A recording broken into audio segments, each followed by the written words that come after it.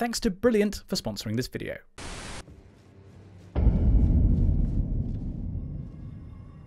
Recently, Europe has been a little bit on fire. I mean that both literally and figuratively in the sense of there being widespread heat waves. I've actually already made a video about those. These heat waves have, understandably, sparked a lot of discussion about why this is happening. And a particular argument that's come up time and time again on my feeds has been that this isn't actually a problem, because England used to be warmer in the medieval period than it is now. Well, if that's the case, then this current warming trend is nothing to worry about, as it's just within the past variations of European climate. But how do we know this is the case? Where's the evidence for what's called the medieval warm period? We don't have temperature records going that far back, because thermometers hadn't been invented yet then. So scientists use proxy measurements, that is, an indirect measurement of something by measuring something else. I explained how these work in a fair bit more detail in a video about how the man ate our hockey stick is the wrong shape, so go watch that for more info if you're interested.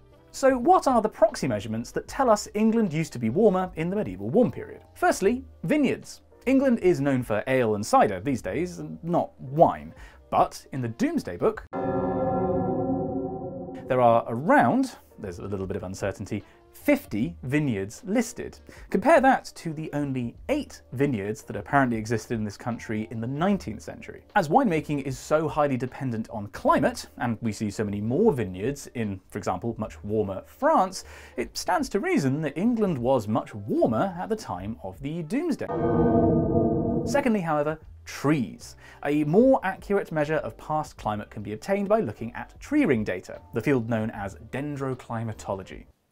Love that name. Measuring the thickness of individual tree rings, corresponding to how warm the growing season was in that given year, scientists have been able to reconstruct what the average temperature was like in years past. And look, you can see this helpfully labelled medieval warm period in England.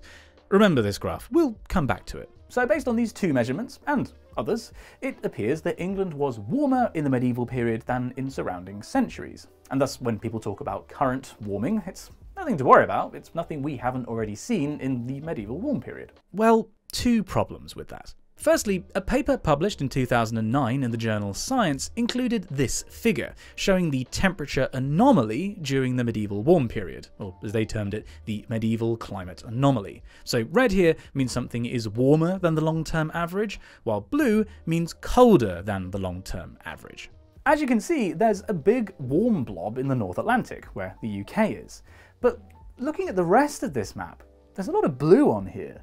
So while the UK was warmer around the year 1000 than the overall temperature record average, for much of the rest of the world, around the year 1000, it was actually cooler than that average. In other words, the warming was regional. There was no global temperature trend. In fact, a decade later, scientists writing in the journal Nature found that there was no evidence for any temperature changes, such as a medieval warm period or a little ice age, on a global scale before the modern period.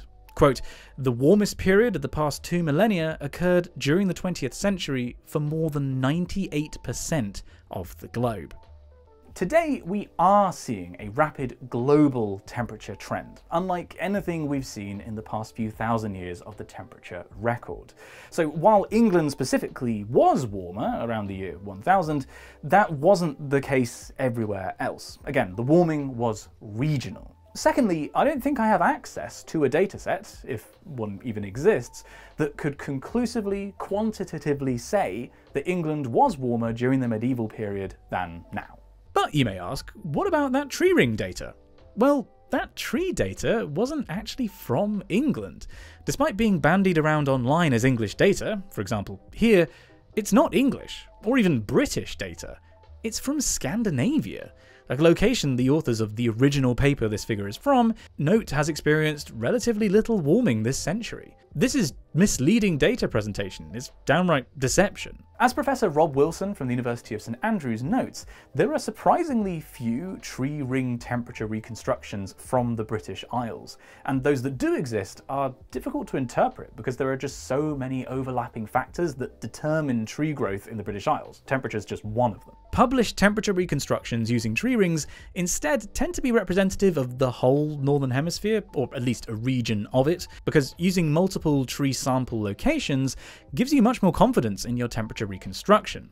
And those reconstructions look more like this, with no clearly defined warm or cold periods, but a definite uptick in temperatures towards the present day. Also, to briefly return to the other proxy measurement that I mentioned, yes, in the Doomsday there are more English vineyards than in the 19th century, but nowhere near as many vineyards as there are in the 21st century. There are over 400 English vineyards operating now, and they stretch much further north than they are in the Doomsday Book. So by the logic of this measurement, that indicates that the climate is warmer now than it was in the medieval warm period. But for the record, vineyards are terrible proxies for past temperature.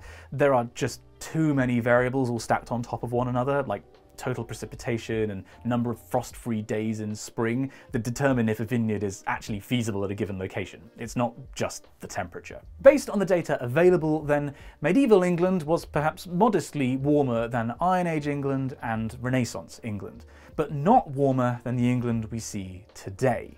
Most experts will tell you that the warming we're experiencing today goes beyond any natural climatic variation, and that we are currently seeing temperatures that we've not seen in the British Isles for the past several thousand years. You make me sad. The main conclusion here, however, is that the medieval warm period, such as it was a regional warming. Certain parts of the planet, including England, were warmer in the medieval period than in the long-term temperature average, and other parts of the planet were cooler than that long-term temperature average. But that regional warming was still a lesser magnitude than the global warming we see today. He said it! He said it!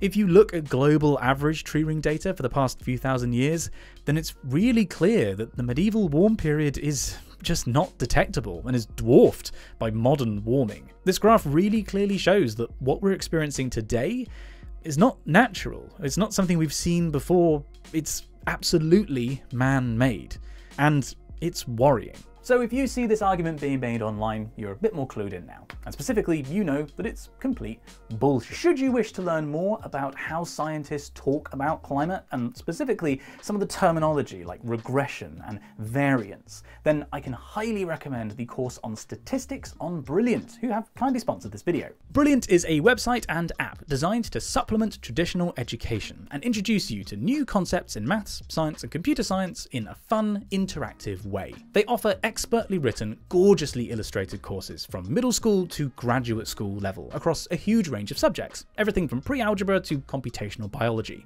And several classes written in collaboration with YouTubers you may well know and love, such as Kurzgesagt and my mate Brian from Real Engineering. If you're in education, Brilliant takes the concepts you're learning about in school and brings them to interactive life, allowing you to have a look at them from a different perspective.